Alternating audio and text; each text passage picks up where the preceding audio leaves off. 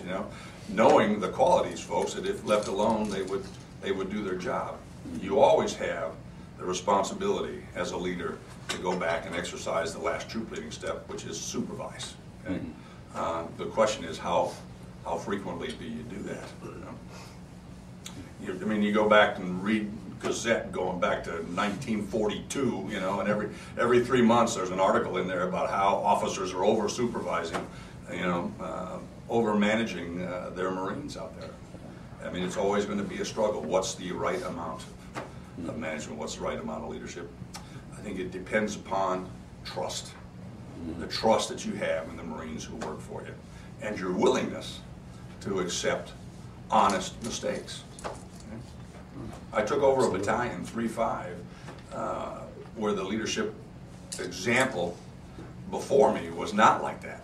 Okay? I mean, every mistake, regardless of how major or how minor, resulted in essentially the same punishment.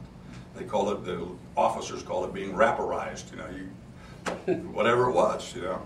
And the first time that an officer made a mistake and I didn't shoot him on the spot, it was an epiphany for the rest of the battalion.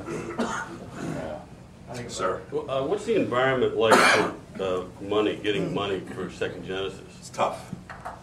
And we were talking about that before lunch here too.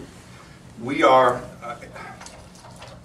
most of these companies like Second Genesis, Phoenix House, Odyssey, Daytop, were all started back in the 60s. And they all started as nonprofits, and their major source of funding was donations. Okay? They all became sort of iconic organizations in the areas that they serviced. In about, as far as I can tell, in about the late 70s, early 80s, almost all of them affiliated themselves with some level of government. Okay? At that time, it's probably a good decision. The contracts we have with government are good contracts. You know, they generally last for 4 or 5 years before they're renewed. If you're doing a good job, it's usually not difficult to renew the contract. When the tax coffers are full, the agencies that we're contracted to send you people. You treat them, and then the agency pays you for treating those people. And they send a lot of people to you. When the tax coffers aren't full, then exactly the opposite happens. They don't send you the people, and when they don't send you the people, you don't get paid for them. We are about 98.5% publicly funded at Second Genesis. That, in this environment, is a real weakness, is a real challenge. So we're looking for other funding streams, other opportunities. When I got there, we weren't applying for foundation grants. We are now. And over the last, gosh, I guess year and a half, we've received something in excess of $250,000 in grants. Problem with the grants is that they're usually restricted money. You can only use them for certain things.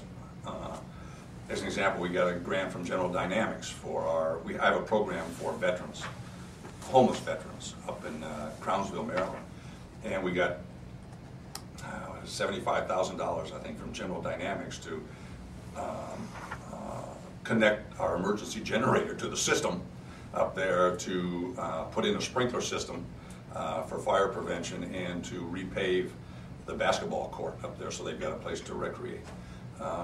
We're just completing construction on at our Melwood facility, the program for women and women with children, a new parenting center that's costing us about $130,000. All of that money came from grants, kind of thing. So it's tough right now. It's really tough. It's any nonprofit.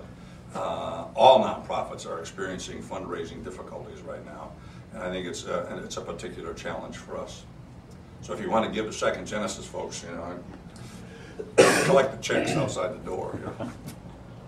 It's a tough time. Tough time.